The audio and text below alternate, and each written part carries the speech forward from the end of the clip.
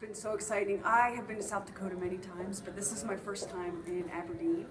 And we got to go ice fishing, which is something I've always wanted to do, and actually caught a northern. It was a mighty 6 inches of pure fighting fish, so that was really cool.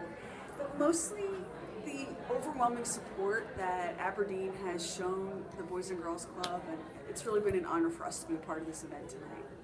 The ice fishing was fantastic. You know, there was one of these really fancy, it didn't look like anything you'd see in the movies, like in Grumpy Old Men. It was so modern and so cool. The downside was that Sheri actually brought in a fish, and I caught one that was bigger than her fish, and then the fish committed suicide and floated away.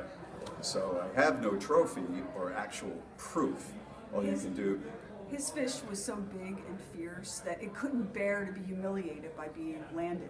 So it mangled the bait and then dove back into the lake to die of shame. So, that's exactly what happened.